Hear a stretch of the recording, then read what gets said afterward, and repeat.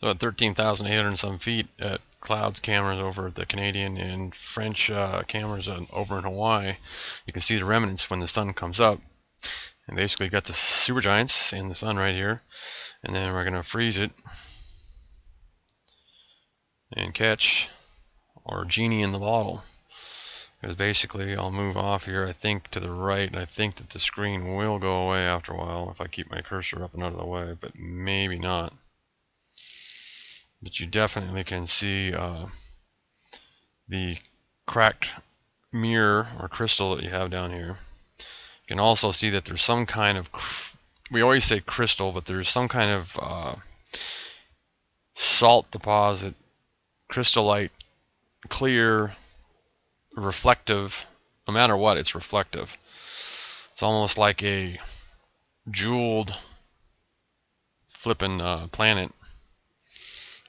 And basically this is what you see with the moon doing its reflection. And yes, if you go to all my old videos and just about everybody else's old videos of clouds, you will see that the idea that we always showed you what was pretty much a sun or other more than one different time, also 2 or 3 different Alraf and I think Regulus and some other suns, which basically are stars, and the supergiants that basically were coming up last fall solstice. And more than likely we'll get some again this year, and this is what's going on with the moon and with all the light from the supergiants. And this is what it did with I have to back it up a little bit. Actually, I don't think we'll be able to back it up. It's just showing what's there at this timing down here, which is at like 1:38 on the 8th of October. So that's 1:38 Hawaii Standard Time in the morning. And then you start the movie and it'll show you a quick snapshot. Now if you can freeze that, always watch my videos on full size. Now there's the remnants that go away. You got Formalhaut off to the right and Uranus, and they'll keep track of it. Now remember, they're not right there. You have to look to the left to see what the brightest thing is, and you should be able to see it. Now remember, Uranus, I believe, is dark. You'd have to back the video up for that to see if I could be right or wrong on that. I haven't really paid too much about looking at Uranus because I pretty much think that Uranus is dark or very small.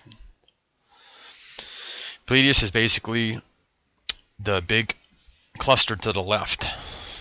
And if I'm wrong on that, then it's the star in front, but Pleiades should be that big cluster to the left, which is basically the meatball.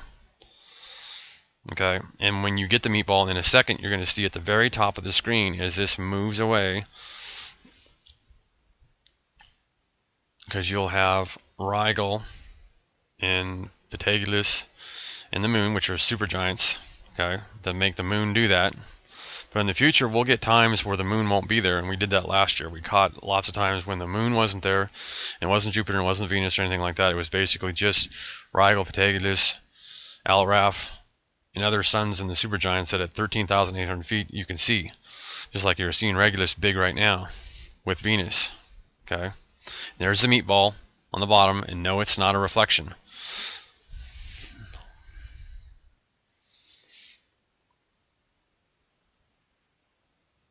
So you get the meatball there, and you'll be seeing it for a while, and then it'll get real dark red, and you look at my old videos and you'll see the meatball, and there's the remnants, and there's the sun coming up, and we get that big crystallization. And as you see that they basically, if you just start this out, and then basically right at the beginning, see, you'll get the freeze shot of the sun like the day before coming up.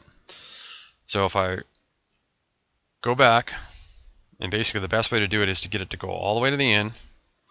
You're showing the sun. And pretty much, folks, what they are hiding is the reflective shot of mass 50 to 55 or 45 to 55, whatever you want to call it. But pretty much, I consider Pleiades as being mass 45, okay? This is mass 45 to 55. Take your pick. 45, 46, 47, 48, 49, 50, 51, 52, 53, 54, 55, or any other mass number that NASA's going to put on it, because they play shell game with the numbers in names of objects, okay? They put shifts around, and that's why we have pairs of astronomers, not astrologers, pairs of astronomers. In the old days, they used to kill the astrologers because the idea they were worshiping the sun gods and the planets and all that stuff like that, okay? And not paying attention to God. Religious killings, okay? Well, if you get on the internet and you look at it, there is a video out there. Matter of fact, I think I'll put it up for you. But anyway, this is the actual factual that the mass next to the sun is being hologrammed right there to the right, and you can catch it right at the end. It is at the very beginning if you start the video out, but at the very end you can also see it here. And what it is the sun is hologramming it up here. Either that or the actual factual is that the idea that this remnant, which is huge because basically that means it's way bigger than Jupiter, way bigger than, and Jupiter's the biggest thing we're supposed to know in. Okay, and as the sun comes up, it's doing all these reflections from all this material that's around, and basically we're getting a wild. I mean, it's beautiful. It's crackle glass down here, a bunch of crystal-looking planet objects here, and then we get this mass that basically is actually there. I've showed you in a lot of my videos, and you end up seeing it up here to the right. Okay, along with all the remnants that are up by the sun. Okay, that basically from the ultraviolet light waves, light is a wave, the waves of the sun are very special. I've showed you that the idea that they react to each other, that if in photobolic, okay, and there's been some scientific people that have figured out that, yes, anyhow, this is actual factual. Okay, it's right there in the sky, it's right up here to the right. As long as I don't hit it, it's right there. I can't really blow it up. I guess I could go down to, I'll go to minimum, hopefully it won't play, but see, then it plays, so then basically I'll have to back it up, and we'll try to freeze it, but if will I be able to do it fast enough on this player? No, I don't know if I'll be able to do it. It's kind of hard to get, right? See if I can get it froze there now, and then I'll move up, and maybe we'll get a better look at that. Okay, and basically that's what's being seen there. You see this is getting looked at all the way. Now, what's wild is in the past, you see this stuff and it's like crazy faces or something like that. So let me get it zoomed in. We'll zoom up to like 400 right off the bat and take a look at it up there to the right corner. See, the problem is, every time I zoom it, it's going to play. I got to be careful not to tap on it. So I got him. Let me try to cue it up. You got to also remember that this remnant is there to the right beforehand too. But it's hard to see if it matches up or not, because when I blow up the screen, I have to go down and drag and play and pause to be able to get a blow up shot without touching the screen and screwing it up.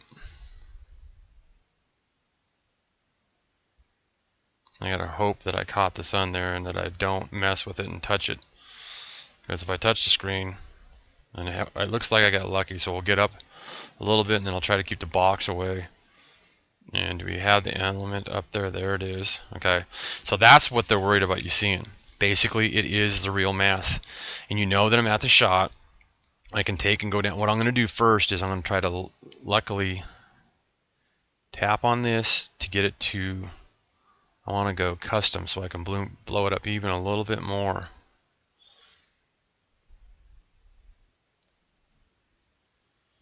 And hopefully I can drag this. Well, anyway, I'll put in my high 800 and hopefully it won't play. And there we go. We got lucky. I got it. So that's the best you can get. Now, is it given a holograph image of itself in 3D? But no matter what, it's not the sun, and it's actual factual, because otherwise the sun is blown up. There's a huge CME coming off of it, okay? Because that's pretty much what the sun looks like when it does a CME. Okay, but actual factual, that is the object that is, or more than one object that's there next to the sun. And it's also, if I can scoot down a little bit, you'll have to go back in the video to see if that their object there, the dark black remnant, to see if that matches up to what I had blown up a little bit earlier, but I think it pretty much does. Okay, so no matter what, we are getting either it is the remnant, its actual self right there to the right, or it is the 3D hologram of it that is next to the sun. Okay, and it's going to be freaking people out. Okay, because that's it right there. Because basically you can see that I'm at CFHT clouds, and I move down, you'll see some of the remnants that are in the sky all the time. They follow the Earth. Okay, and you're only going to see them in sunlight, because as soon as it gets dark, there's not enough light to make them shadow so that you can see them. And that's even one of them right there as we get low on the horizon. Okay, and I'll miniature, and there's that hologram that you end up seeing. So you're getting a real good blow up of that. It's the first time I've been able to do that. Never really thought about doing that like that before. So, and then we go up through, and you got the sun in here right there pretty much. And then I'd have to get down here and then go left. And then you're starting to wonder if you actually, when it first comes up, if you can see way more than just the sun. If we're actually seeing Alraf in there, because basically, is that the sun right there? Which I do believe that the sun is basically more than likely being noticed, that when it comes up, that should be the sun there. Okay, and then you're getting, it seems to be able to see maybe more than the sun, Alraf and stuff behind the sun when it first comes up. It's really getting hard to tell the difference, because basically I'm blowed up to 800, but you're seeing the etching mark that basically something in front of the sun makes all the time lately at 18,000 feet. Now these are black remnants, I believe, right here and there, but the sun is doing a wild look at whatever the hell, and it's freaking people, because basically that's a photographic 3D image of it, whatever the hell is in front of the sun right there, plus what you're also seeing up here to the right, because that's basically a 3D image of the mass of, you take your pick, basically 48 and above, because I believe 45 to be Pleiades, way off to the left, that you see doing the action earlier, and that's what you're getting. And basically right now I'm just going to plop down in size so you realize that what you're looking at is what you're looking at, and it might start playing, but let's just go to 150, and that's what you're seeing in the sky, folks, over in Hawaii at 18,000 some odd feet. I mean, sorry, 13,800 some odd feet. Okay, so there's mountain ranges in the United States too, the Rockies, you can get up and take a look too. So the Indians have known about this stuff for a long time. So there's way more out into space than what NASA tells us there is. Okay, way more.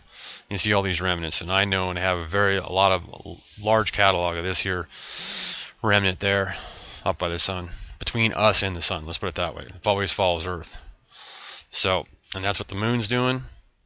And we have caught Regulus and other objects in the supergiants coming up and looking like other suns without doing this, what's going on with the moon right now. And I'm not really sure, on just looking at this shot, what's making the moon shine up like that. But I mean, it is the supergiants and the sun, don't get me wrong, but it's one of the supergiant stars that's close by it. Now, I showed you earlier in the video tonight, I don't want to contradict myself, because basically you just go back to the video and you'll see what I said was blowing up the